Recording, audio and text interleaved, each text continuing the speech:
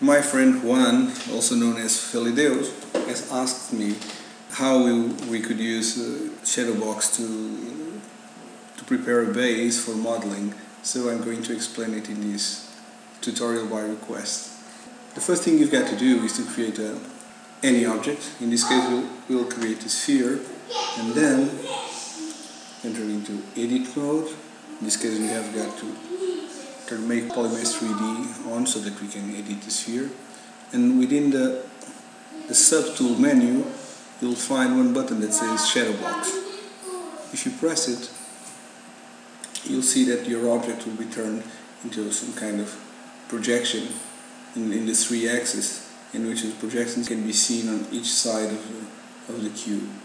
The way you edit these projections is by masking each side of the cube. If you want to edit, create your own masks, the first thing you have to do is to clear the masks on each of the cube's walls.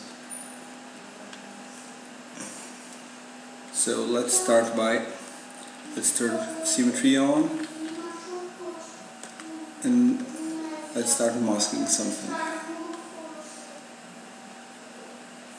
You see, when we draw on one of the walls, instantly some geometry is generated.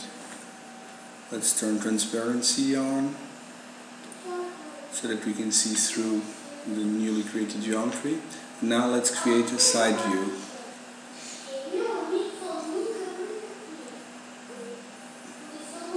Okay, so you see that now we have a sort of a side of the head and the front of the head. And now let's draw at the plane too. And you see, instantly we have sort of the humanoid head. You can add more detail, for example, like the ears. As the ears are only visible in this front panel, it is not turned into geometry. You have to draw it also on the other projections. You see that there are some guidelines that appear here, which will help you with the drawing. Now let's place the ears like that, and you see we have some ears here.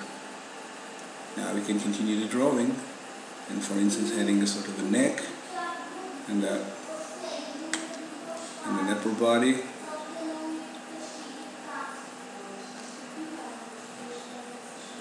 We have to draw it, oops, just to mask it here too.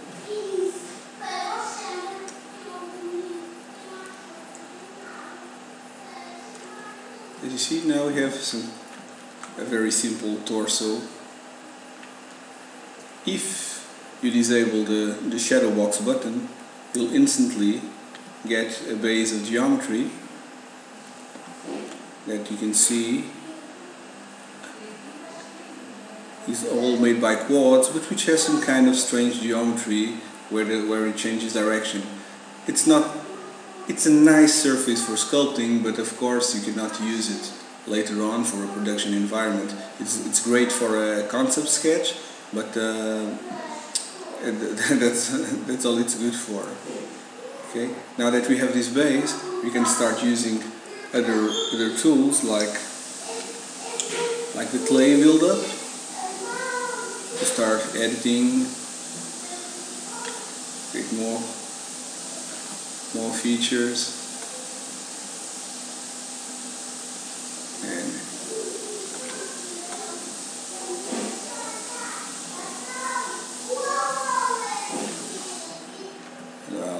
and so on until you get the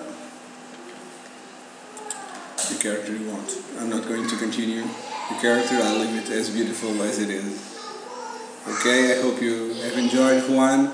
I hope you have understood the way that Shadowbox works.